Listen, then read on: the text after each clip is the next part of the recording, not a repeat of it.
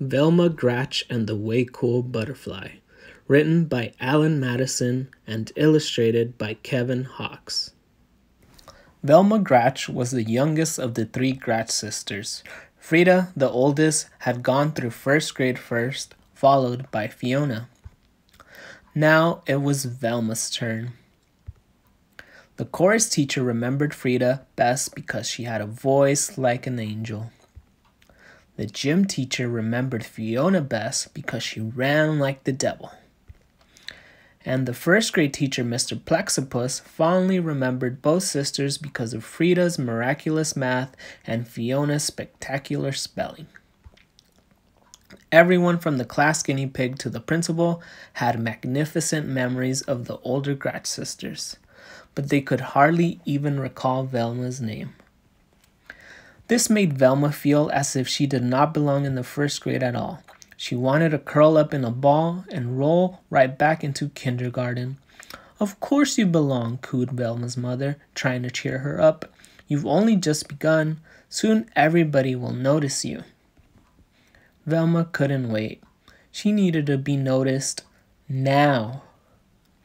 In chorus, she sang loudest so that the teacher could hear her best. In gym, she ran slowest so that the teacher could see her best. And in class, she refused to read and muddled her math. Mr. Plexipus lamented that she was the first Gratch sister ever sent to the principal's office. This brought a small smile to Velma's lips. "Little Gratch, why are you singing so loudly in chorus and running so slowly in gym?" inquired Principal crossly. "Because," answered Velma, "I want you to remember me just like you remembered Frida and Fiona." The principal's owlish eyes opened wide. "But my dear, those Gratches are remembered for good things." Velma's small smile pretzel twisted into a full-blown frown. Science was Velma's favorite subject. She had learned many fabulous facts, like how a rainbow is born and why a volcano burps. The latest lesson was about butterflies. Mr. Plexipus explained that a butterfly starts as an egg. The egg turns into a caterpillar. The caterpillar disappears into a chrysalis, which is a little sac, and does not come out until it has changed into a beautiful butterfly. He called this changing metamorphosis. Velma didn't want to forget this extra long word, so she repeated it again and again as she walked home. Metamorphosis, metamorphosis, metamorphosis. "Frida, when you were in first grade, did you study butterflies?" Velma asked her oldest sister.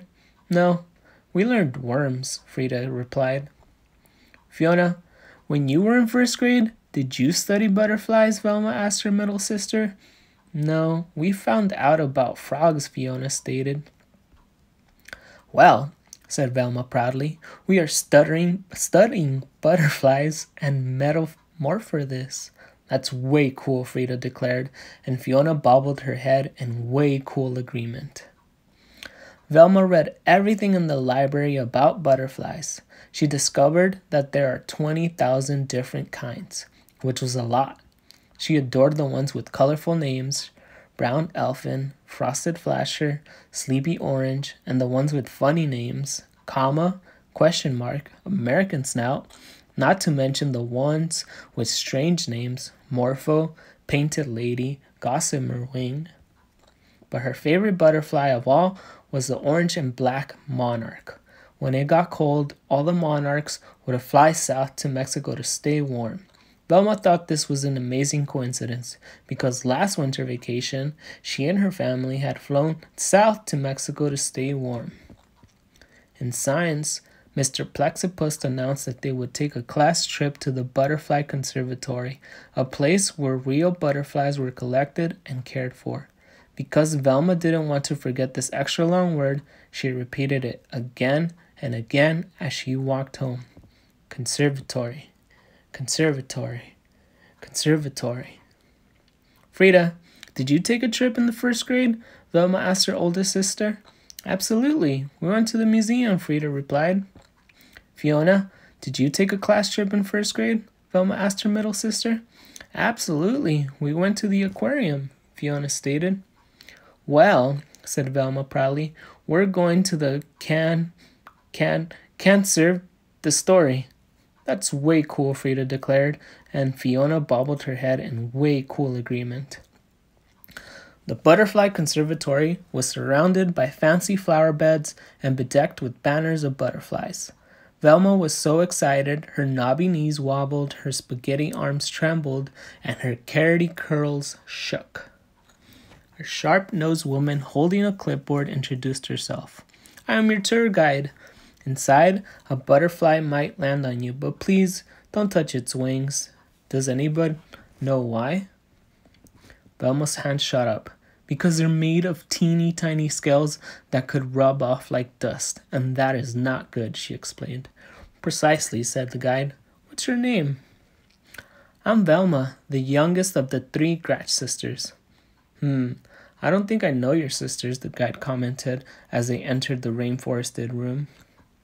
It was a magical space lathered in tall trees and tangled vines. Water gurgled over rocks, and butterflies of every variety, giant swallowtails, short-tailed skippers, pygmy blues, and best of all, monarchs flew up to forever.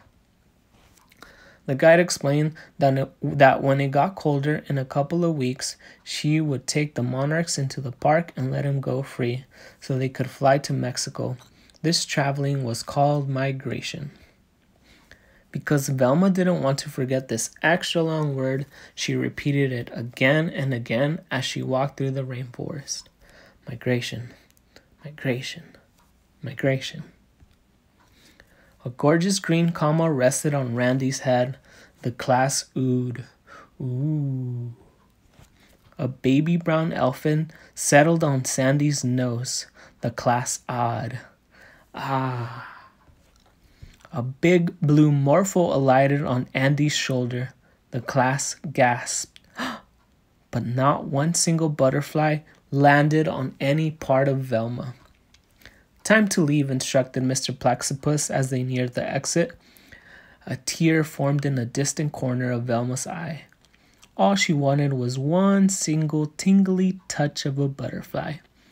On a nearby branch sat a most lovely monarch. How she yearned to pet those velvety wings. She moved slowly. The class was leaving. One more inch. It was so pretty. She froze. If she touched the wings, it might. Velma couldn't do it. She couldn't hurt a butterfly. Come on now, Velma. We have to go. Sadly, Velma turned away. And that very moment, the most marvelous thing happened. The monarch hopped from its branch and roosted right on Velma's finger. Delicate wings slowly folding, antenna twitching, weightless and wondrous. The insect sat. Velma was in heaven. The bus is waiting, her teacher called. Velma placed her finger right next to the branch. Bye-bye, butterfly, she whispered, but the monarch didn't move. We're closing, said the guide.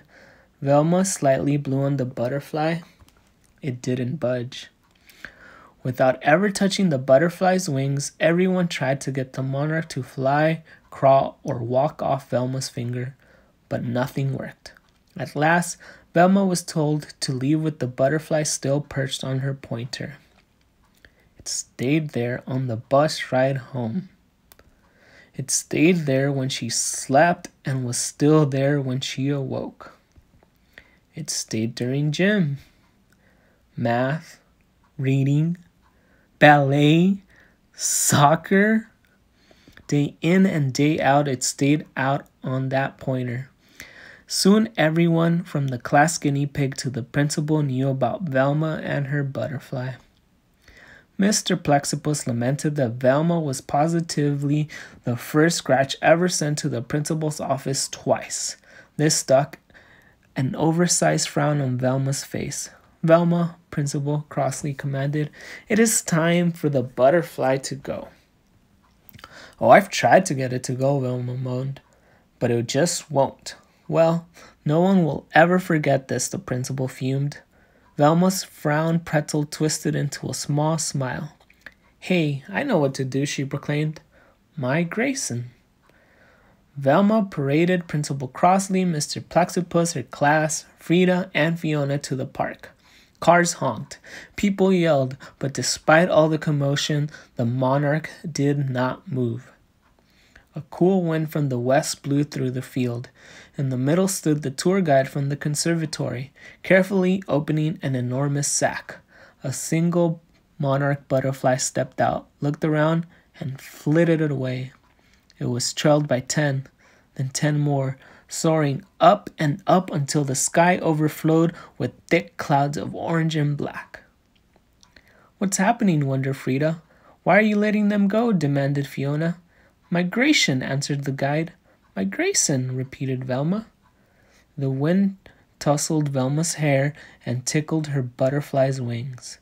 The monarch jumped onto her nose as if to give her a kiss and then took flight to join its friends. Over the treetops it flew, over the skyscrapers, and up into the wild blue, orange, and black yonder on its way to Mexico. "Velma!" shouted Principal Crossley, and every eye turned toward her. "Oh no," fretted Velma, sure that she was about to become the only Gratch ever sent to the principal's office 3 times. "That was way cool," the principal said, and one and all bobbled their heads in way cool agreement. Then, with her fine finger where the monarch had sat still a tingle, Velma, followed by her 2 sisters, floated home. The end.